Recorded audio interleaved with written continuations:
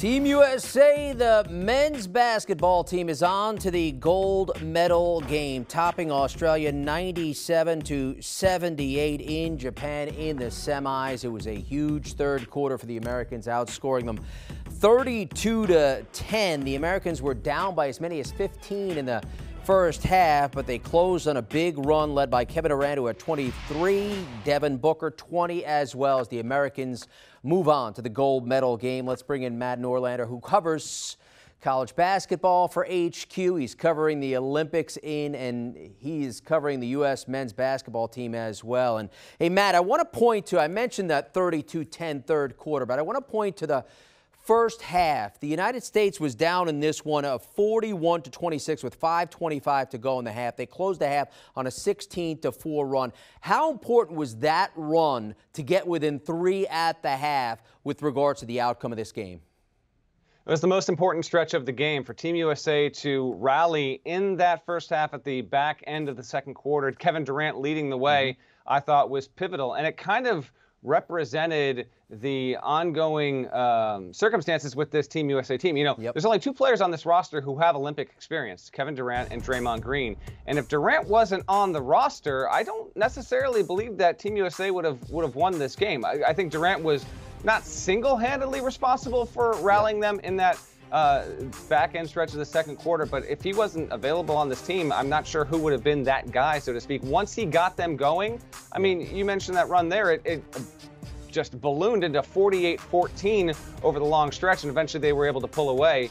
But yeah, the back end of the second quarter was humongous, and this is why Greg Popovich, Steve Kerr, Jay Wright, that entire coaching staff has to be so grateful and thankful that an alpha scorer like Kevin Durant, who only finished with 23 points, but it was how he got those points and when he got them were so critical. If he was not on this team, I think we might be talking about a different result overall, because his presence in that second quarter was huge to stem the tide. Yeah, you make a great point there. And Durant was keeping the team afloat, even though they were down double digits, making so many difficult shots before they can get on track. The Americans started this game 0 of 10 from three-point range. They wound up finding the range, and also the defense on Patty Mills. How important was that for Team USA? Very critical. Patty Mills, he is the straw that stirs the Australian drink. The Boomers have relied on him in international play for a long time. He played well. Remember when Australia was able to beat the Americans in Las Vegas last month.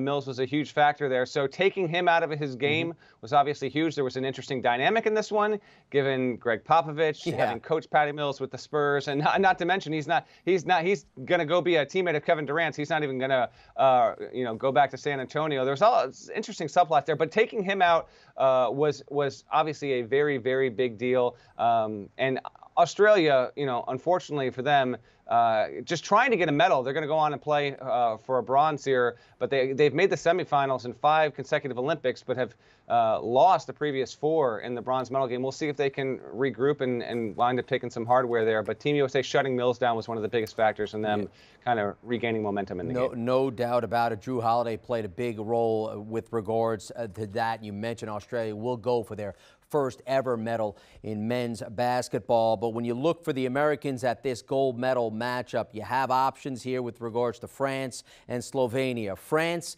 a more balanced team, perhaps from top to bottom. Slovenia, of course, has Luka Doncic, who's been off the charts in these Olympic Games. With regards to that matchup, what's the more favorable matchup for the United States?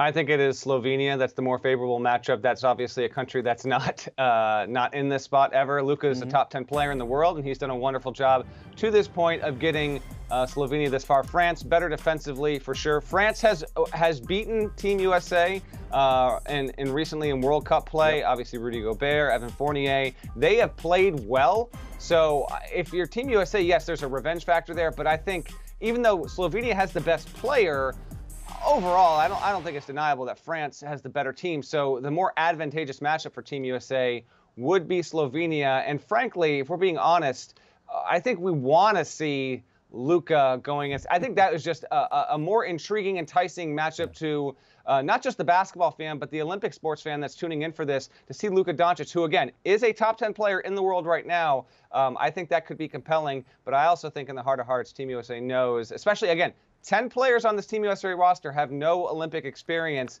I think going against Slovenia would maybe make that road to getting a gold that much easier. And if they can do it, obviously going to try and do it for a fifth consecutive Olympics. Yeah, that makes a lot of sense there. You have to wonder if the Americans might want France just from that, as you mentioned, that revenge standpoint. He's Matt Norlander covering the Olympics for HQ. Matt, we appreciate the insight.